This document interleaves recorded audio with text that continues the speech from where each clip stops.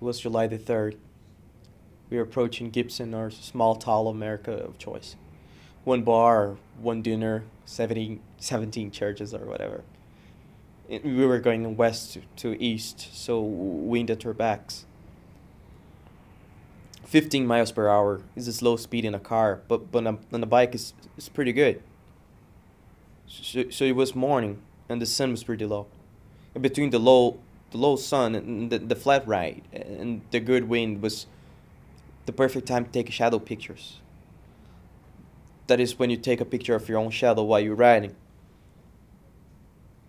And Micah, he thinks she's a really good photographer. He thinks he has talent, so he's doing a lot of bullshit with shutter speed and framing and what have you. And we can both hear the sound of a truck coming behind us. I mean, I hear it. I assume Micah does. I think he does. We both hug the shoulder a little bit. We're still taking the shadow pictures. And then sees that it's a Tyson truck full of fucking crates of screaming chicken packed together, and there were feathers flying out of the truck bed, like some kind of, I don't know what kind of metaphor. And I scream up to Micah, who did I mention was in front of me. I said, Micah, look at this little fucking poultry. and he looks back at me. He has his left hand on his handlebar and his right hand on his bullshit professional camera. And he's laughing and he starts to say something, but I can't hear him. The truck bats separates from the cab, flies backwards, and takes him out of the road. Before the ambulance came, this public relation lady from Tyson came to talk to me. I didn't realize I was still holding my camera in my hand. She has to yell it to me so I could hear her over this maimed and freaked out birds. I say, lady, my friend is under 3,000 chicken. I couldn't get to him. He's buried under there. Where's the ambulance? And then I threw my camera on the ground. So what I don't have is all these pictures from Wyoming.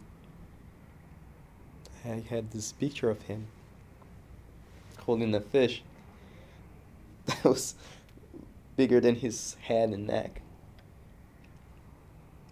And then there are all these pictures that I don't remember taking. Losing those is worse than losing the ones I do.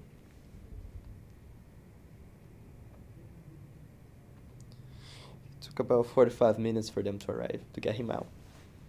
He didn't have a scratch on him, no, not a head trauma or anything. But he had been face down in the mud with hundreds of pounds of weight in his back. He had suffocated.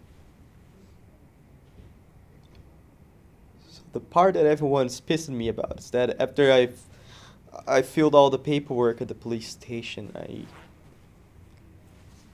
called his mom and I called my mom. I didn't know what to do.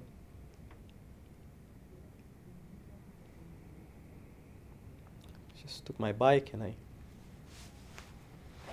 kept riding.